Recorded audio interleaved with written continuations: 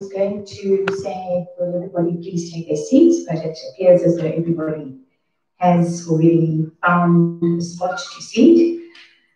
Please ensure that you are not sitting in a non-designated seating row or a non-designated sitting seat. I think they are all clearly marked, so there should be no problems there. Just some basic house rules before we begin. Please, all cell phones off. No objections if they're on silent or vibrate, but to respect our guest speaker and our staff who are going to be introducing them, we ask that cell phones be on silent or vibrate. Regarding COVID-19, we ask that you observe social distancing, so 1.5 to 2 meters distance at all times between individual members attending the meeting. Please wear your mask at all times, unless, of course, it's lunchtime and you will be then obviously removing your mask for that event. Sanitizer has been provided. And please note that these regulations are for the safety of all of us. Just let me indicate if you need the bathroom at any time during the event, you can exit through your right-hand side. The exit is on the right-hand side. Please make your way through the foyer area, turn to your right, and you will find that there is a passageway. Both men's and ladies' toilets are available there. Relating to the evacuation, we are not expecting that there will be any need to evacuate the building, but I have to indicate to you where you need to assemble and how you need to exit the building. And please note that no oxygen masks will be falling from the ceiling, and there are no life vests under your seats.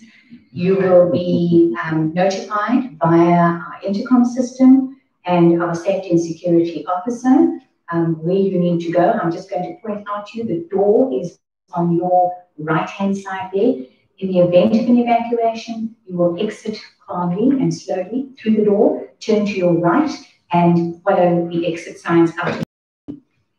There's a staircase that you will need to go down, which will take you down to the parking area, and NLSA officials will be on duty to assist you. Just a quick run through of the program. We are going to have our welcome by Mr. Themba Dlamini, who is the chair of the NLSA's board. We are then going to have the purpose of the day and the introduction of our guests by Dr. Khomboza Neruma, which was the Geographic Services. And after that, we will have the keynote address, which is going to be provided by Professor Mtholi Motshekga. He is Kara Heritage Institute. He is from the Kara Heritage Institute and an MP of the National Assembly. After that, we will have a discussion. Mr. Unathi Sonwabile Emana, and he is a tourism lecturer and commentator from the Tshwane University of Technology. Having completed the discussion, a vote of thanks will then be given by Ms. Nokuthula Musa, who is our Executive Director of Core Programs, and after that, we will have lunch. I'd just like to finally enrich classics outside in the foyer, and amongst those classics are also our legal deposit receipts, as we are the premier legal deposit receipt library. Without further ado, I'm going to hand over to Mr. Themba.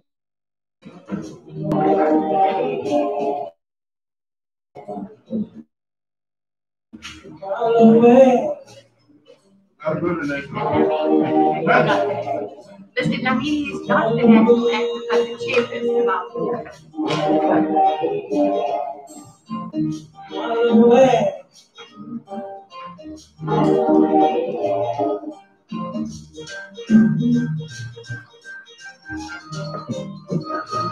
Too much is done.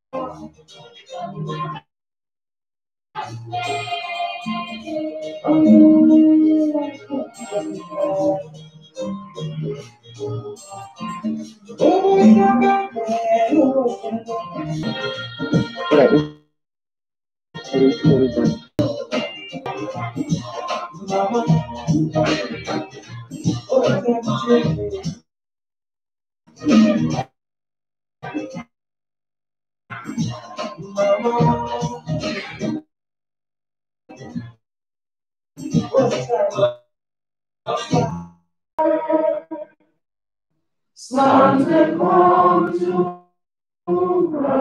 together, and united we shall stand. Let us live and strive for freedom in South Africa, our land.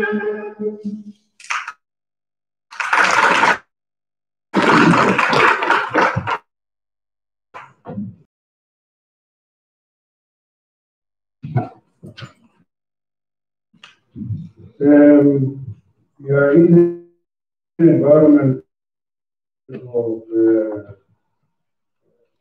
arts, culture, and after you have sang the national anthem, you don't clap hands as a rule of thumb. That's number one. But that's how we have been taught. Start the meeting with a national anthem. So that's how we have been taught. So here, in the likes of Dr. Nkosazana Zuma, you have to get your act together. But here's the everyone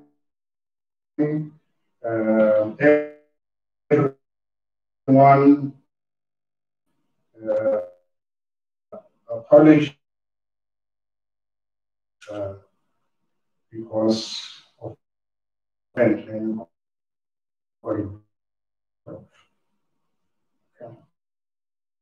so welcome, Prof, to our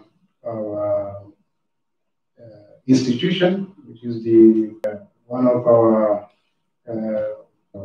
welcome that to our terrain. It's just by coincidence that I know some of the colleagues, so it wasn't planned that who's going to be facilitating the discussion. Unati, I know him in the space of tourism. He's a writer and knowledge generator in terms of tourism concern. But besides those three that are tourism and culture, welcome.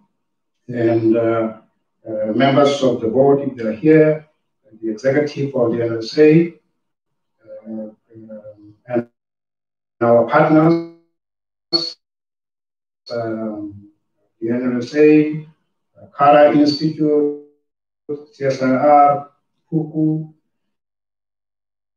the reading clubs, public libraries, that are representative from public libraries, the Department of Basic Education, University in African Languages, Cancer publishers, and some knowledge system for youth development today, which is the 25th of November.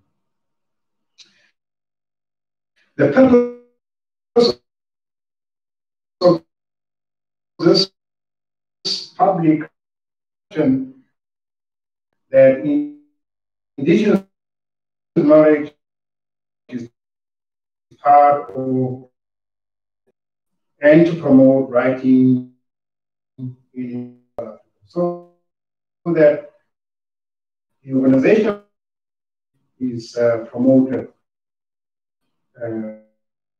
throughout the country and of the continent and the world. So briefly, just for those who want to understand the business of the NLSA takes its mandate from the net. That's where it comes from. If you look at chapter 15, it talks about social cohesion. So that's where, again, the purpose of this lecture is also to highlight that indigenous language is part of the collection acquired and will also assist in the updating and the complete registry of our national documentary heritage collection. Therefore, today you're going to have a lecture in this event is aligned to our goals and the goals of the country. And it presents an opportunity to highlight the importance of documenting our indigenous knowledge in our own languages and legal repositories. The lecture will be streamed on social media platforms. With those few words, let me thank you for coming to and honoring this particular event. And I think about Professor Motshekga in his lecture, and you can take some of the points away to further develop what you probably have started in this particular space in terms of language development. Thank you very much.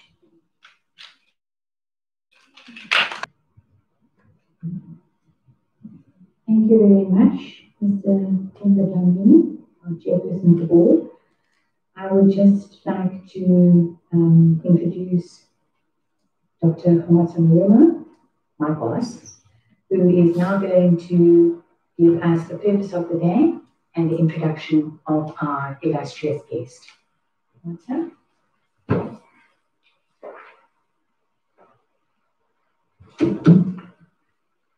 Dumelang.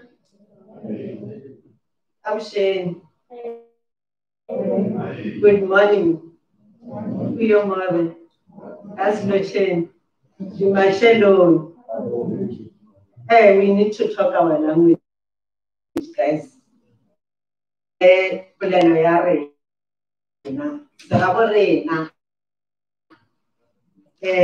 Ntate Modulasetulo, chairperson of the board, I would like to thank you for the word of welcome.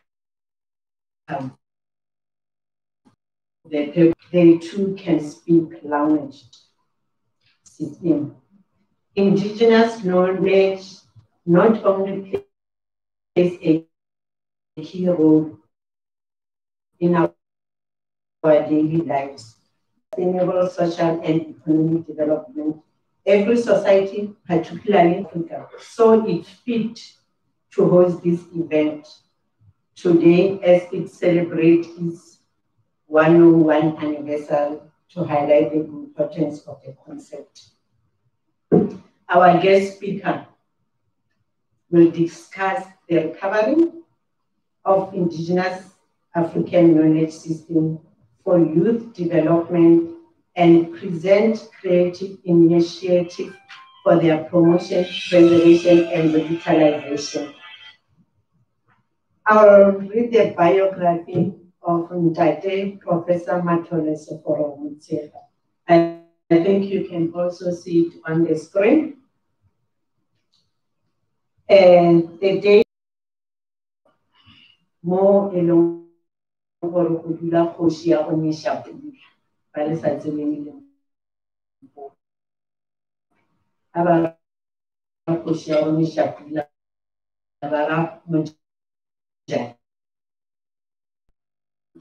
until March 2019 2014, Professor member of ad hoc committee to consider the report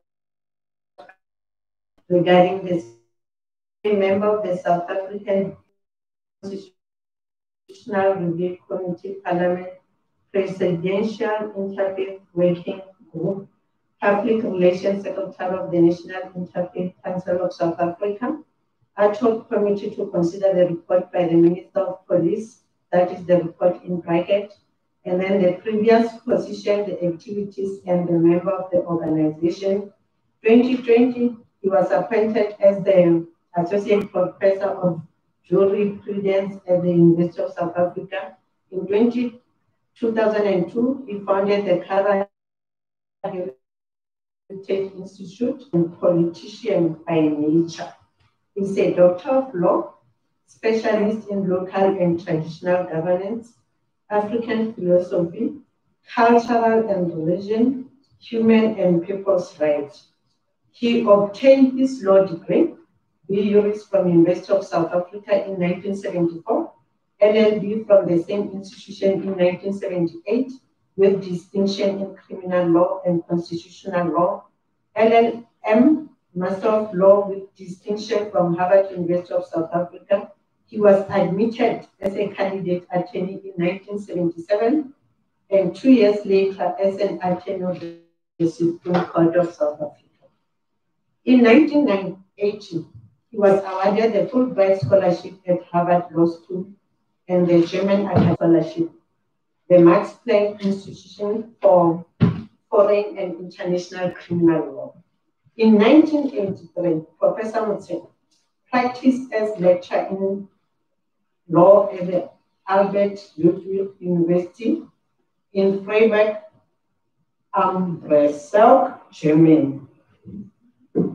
In 1994 and 1984, he served as chairperson of the National Association of Lawyers. It was during this time in 1984 that he was also admitted as an advocate of the Supreme Court of South Africa. Between 1984 and 1994, he lectured at UNISA.